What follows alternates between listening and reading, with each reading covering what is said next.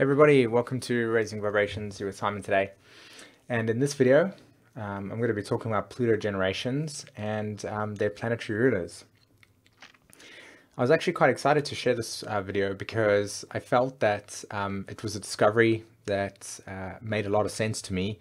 I wasn't actually looking for it, but when I was talking to one of my students last night in the beginner's course, it made complete sense to me that this was something that was really important, and I felt like by sharing it, it could help a lot of us understand specifically how to interpret the energy or the dynamic that your generation and you particularly have come to evolve in this lifetime.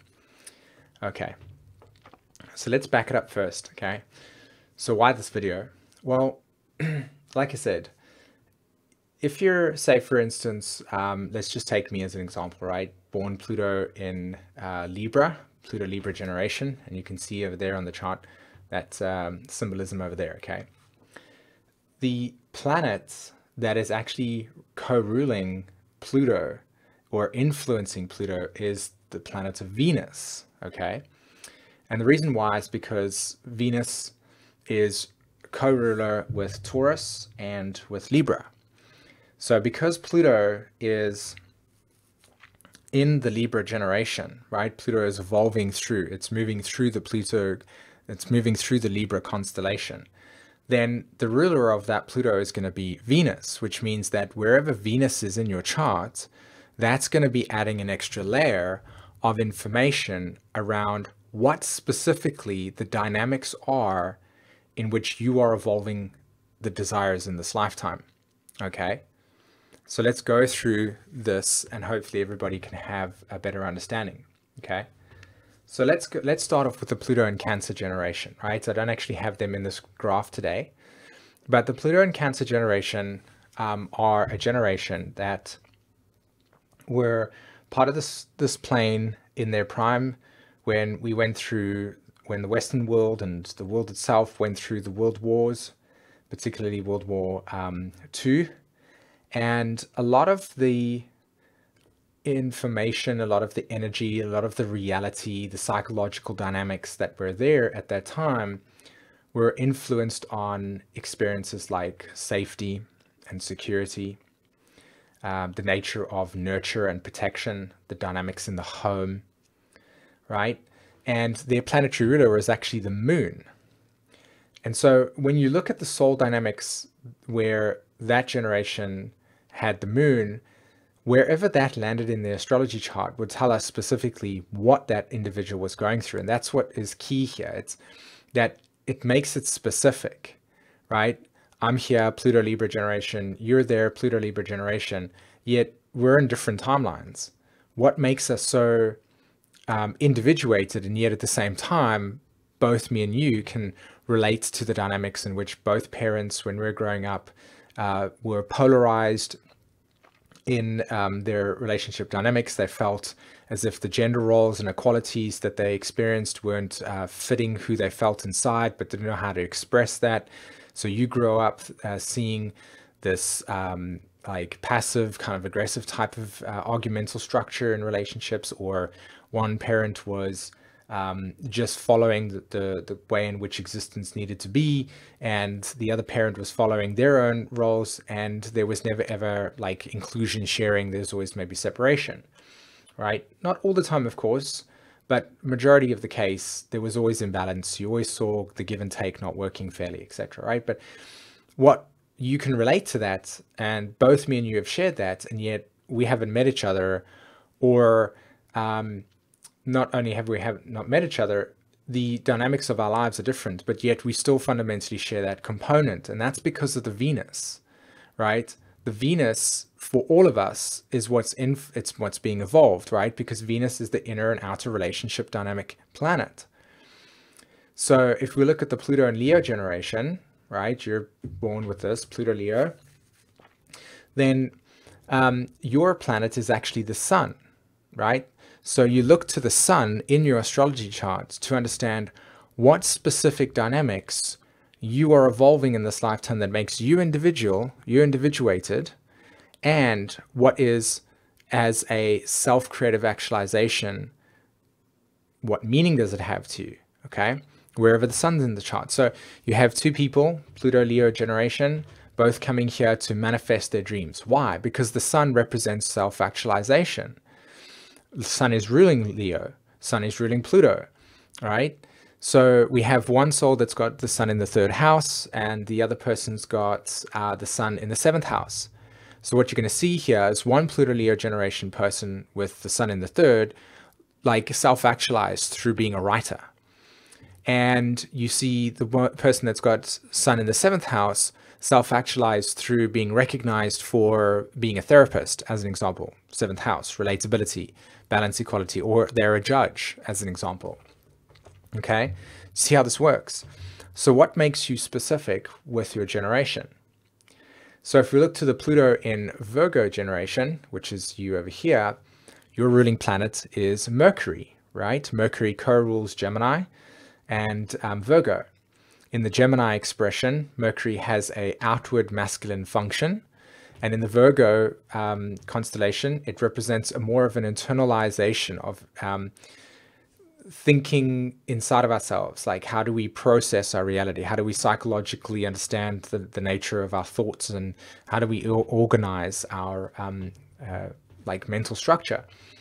So with the Pluto and Virgo generation, all of you will relate to the feeling of being in constant therapy with yourself, right? Deep analysis of process, a consistent need to evolve through looking at like technological generation, right? Very, very analytical in your ability to understand computers and technology. And yet on the other side, there's also a part of you that also seems to be deeply affected by the process of self-doubt, this process of needing to liberate yourself from crisis, feeling of crisis.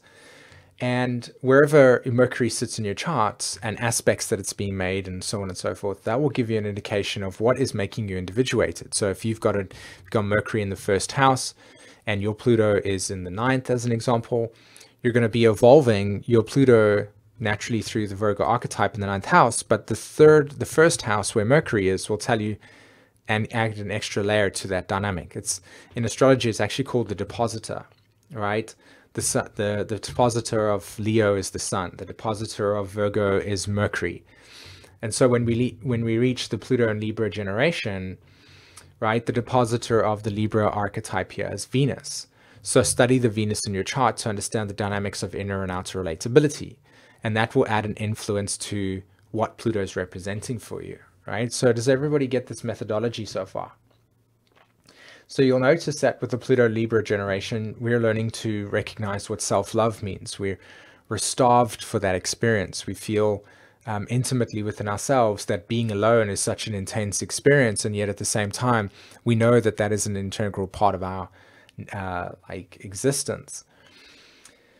Here's another thing to check out, okay? Let's look at the Pluto and Scorpio generation. Your depositor is Pluto, right? Pluto itself.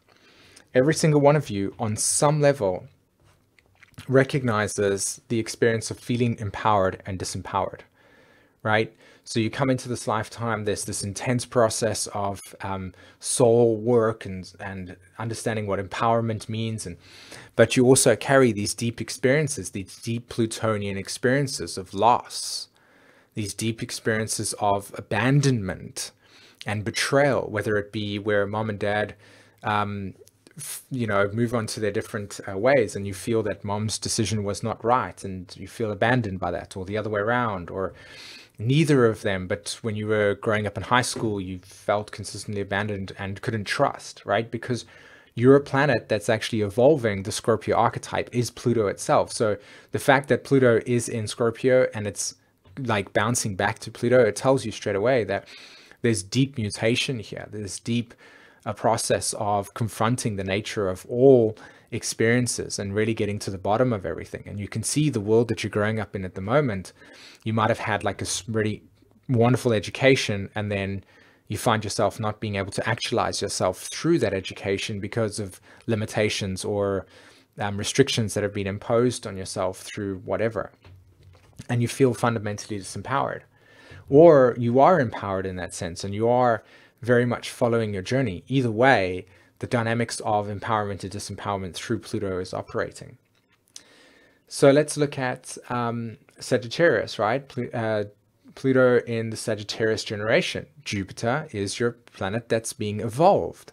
So where's Jupiter in your chart? What does that house and sign aspect tell you about the specificness of your astrology? So as an example, we've got a soul that's got Pluto in Sagittarius in the 4th house. The soul's coming into this lifetime learning deep soul lessons around emotional security from within. Jupiter's telling you how that's working. So we go to, let's say Jupiter's situated in the 10th house, okay?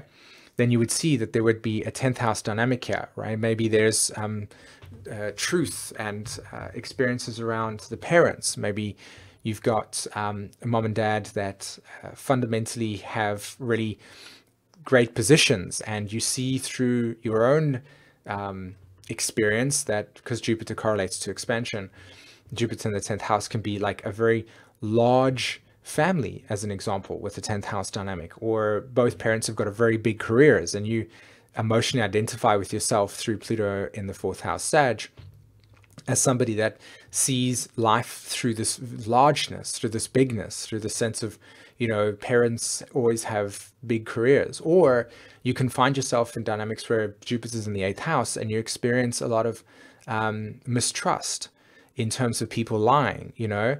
So what makes you different wherever the sign that's ruling the constellation is situated? So again, Leo, this will be the sun. Mercury, this will be Virgo. Pardon me, if this is Virgo, it'll be Mercury. If you're a Pluto Libra generation, that's Venus. Pluto Scorpio generation, Pluto.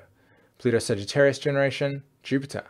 All about the truth, having faith, knowing what's true, what's not true, right? Being convinced and convert. And then the expansion of information. And finally, we've got the polarity to the Pluto in Cancers. We've got the Pluto in Capricorns, and their planet, of course, is Saturn. So Saturn, the structure of reality, the nature of what it is to exist through form, is being mutated. So from any soul that was born with, you know, post 2008, Saturn will be the planet that will show up in this lifetime that they're evolving. You know, it's their sense of authority, it's their sense of boundaries, their sense of opinions and ideas that can be implemented in the world through the structures that have been formed through the home. So interesting things to consider, and I hope that that kind of stimulated some thought processes with you guys. And get your chart out, and of course go have a look where that's manifesting for yourself. Okay, other than that one, have a fantastic week. Take care. Bye bye, guys.